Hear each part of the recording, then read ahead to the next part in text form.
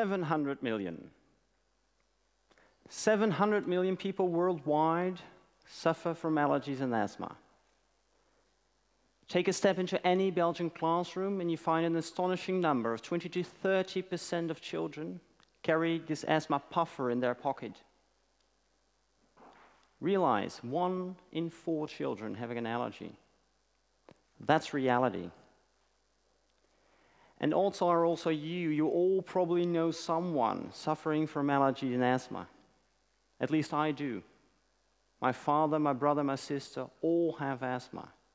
And during my studies in immunology, their disease, and more specifically the lack of targeted medication for all asthmatic patients, sparked my interest. As current medication tackles the symptoms, but very little is known about the underlying mechanism. And asthma rates have been on the rise since the 1950s, keeping track with modernity. And the majority of people are actually allergic to this creature, house dust mite. But the question has always been why? Why do more and more people get allergic? And there could be several things. It could be that we started living too clean. It could be city life with its exposure to smog and pollutants. But it might also be farm life and a rural environment that holds the key to more healthy lungs. And our research focused on the latter question, as current epidemiological research has shown that people living on the farm experience much fewer allergies compared to their city counterparts. And further, this benefit is dramatically amplified if a baby gets exposed to farm life frequently during its first 1,000 days of life. So, let me get you into the story on how we found that farm dust could protect yourself from the development of allergies. And therefore, we went to these farms. We went to these farms and we put on electrostatic cloths, or Swiffer wipes, if you will. And we collected farm dust.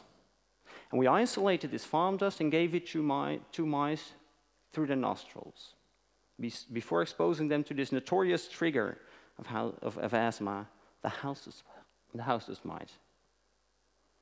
And if you do not pre-expose these mice to the farm dust, they readily have an asthmatic attack. But the farm dust snorters did not. And this piece of evidence was already making us super enthusiastic, because it's the first time that we could actually prevent mice from getting asthmatic.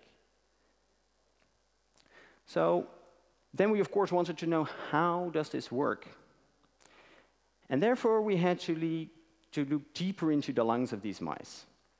So when you breathe in air, dust particles swiftly encounter the first line of defense in your lung, the airway epithelial cells, depicted here in orange. And when you hyperactivate these airway epithelial cells, you experience constriction, mucus production, difficulty breathing, so all the symptoms of asthma. And when we isolated these airway epithelial cells, and we exposed these cells to farm dust, we found that they start producing very high amounts of a protein with the name of a highway, A20.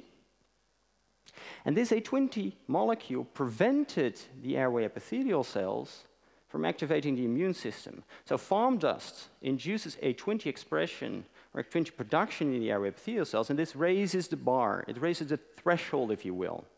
And the higher this threshold is, the less likely that allergens will cause allergy. And to test this, we engineered mice that specifically lacked this A20 molecule in their airway epithelial cells. And when we then exposed these mice to farm dust, after having removed this A20, they were no longer protected, since this protective threshold we had first was no longer in place. But I see you all think, very nice, you can protect mice from getting allergies, but how does this help the asthmatic patients? And therefore, we went back to the farm. We went back to these farms and we looked at over 1,800 young children living in this protective environment. but still some of those children developed asthma. And genetic analysis of those children revealed that they had a mutation in their A20 gene. So their threshold, too, was no longer there, and they developed asthma.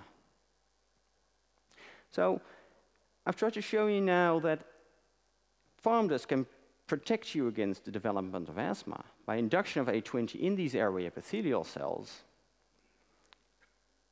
But of course, we cannot all start living as 17th century farmers, and nor should we.